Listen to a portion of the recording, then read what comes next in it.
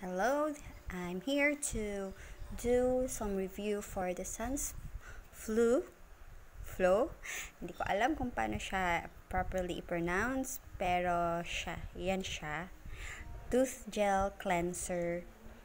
Ito yung gamit ng baby ko na 3 years old. She's 3 years old now, and she started using this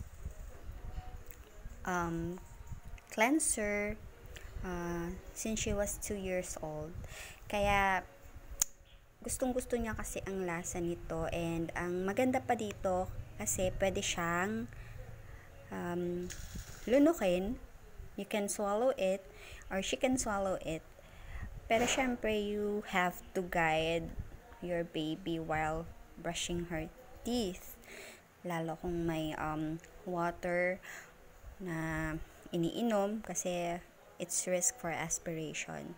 So, I really find the product for her para talaga ma-encourage ko siya na mag-toothbrush kasi ang hirap-hirap. My baby has a mild Down syndrome, so medyo large yung tongue niya. So, it's hard for her to swallow the product, or pag umiinom siya ng mga tubig or madali siyang mabilaukan. So, napaka-importante na once yung baby is nagto-toothbrush, lalo pag may tubig na iniinom, wag niyong iiwan kasi they are risk for aspiration. Pwede po ma-aspirate ang baby nyo, and always don't leave them unattended. So, ayan, para ma-encourage ko yung baby ko na mag-toothbrush is dapat gusto niya ang lasa. So, ang una kong in-introduce sa kanya ito, yung strawberry flavor. Yan. So, ano ba yung content nito? So, tooth gel cleanser with xylitol, fluoride-free siya. Strawberry flavor. It's for 0 to 4 years old. So, hanggang 4 years old, pwede to sa baby ko. Yan, gawa siya niyan. Okay. Tapos, for infants and kids, brushing is all fun and play. In the process, they get to swallow some of older fluoridated toothpaste.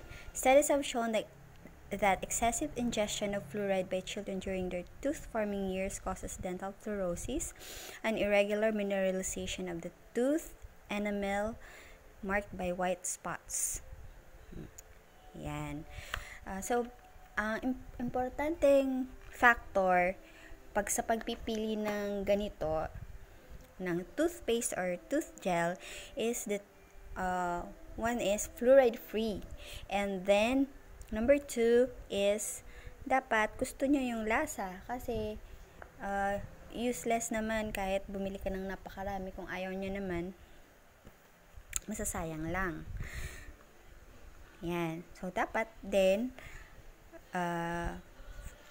sa age na to, dapat pwede siyang malunok yung pwedeng lunukin para safe sa baby. Okay? So, bubuksan natin siya. Bumili din ako ng orange. Ito yung paubos na nga. Nung una, medyo ayaw niya yung lasa kasi nanibago siya nito. Kasi laging ganito yung binibili ko. So, nung pig-shift ko siya sa orange flavor, medyo ayaw niya. Pero ngayon gusto niya na kasi lagi ini-encourage na mag-toothbrush.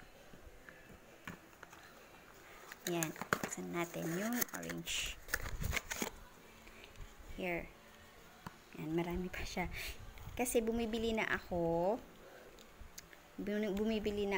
pag paubos na siya or medyo madami-dami pa.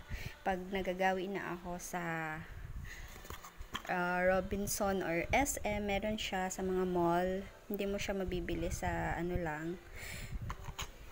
Bumibili na ako para hindi na uubusan. Dapat may stock kasi medyo malayo yung bahay namin dito sa Kabihasnan. So, ayan. Sa Robinson ko to nabili. Ito yung isa sa SM. Yan. 102.75 cents.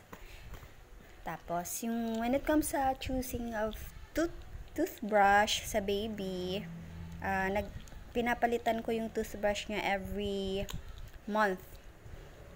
Or ideally, every month. Lalo pag nawawala yung takip, bumili naman ako ng bago. Ewan, ganun ako kausi sa baby. Sa baby ko. Tapos,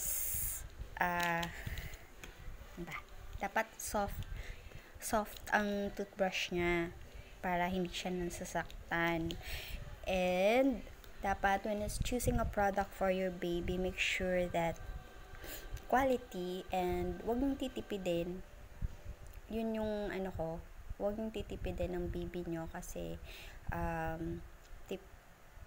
go for something na mas expensive pero quality naman kaysa sa mura pero hindi naman siya ganun ka-effective or kaganda. So, yan siya. Dali na maubos to ka isa. Kaya yan. May mga vlogs pa ako sa mga products na ginagamit ng baby ko. So, kung comment lang po kayo, kung may mga questions kayo, comment lang kayo sa account ko, sa baba. And, next time, yung mga pagkain naman na ng baby ko. Kasi ang Down syndrome is very picky when it comes sa pagkain. Mapili sila. So, papakita ko sa inyo kung ano yung mga gusto niya lang na pagkain. Pero, syempre, minsan, kailangan mo pa din mag-introduce ng mga variety ng foods. Kasi, hindi pwedeng yun na lang. And, yun lang. Sa ibang topic naman yun, kung may gusto kayong sa akin na ginagamit ng baby ko, just comment below. And please subscribe my channel, Crystal Kiara. It's all for my baby and my baby's journey. Being a mother to a child with special needs. Yan po. So, thank you for supporting my vlog. Till next time and bye. God bless. Open your mouth. Very good.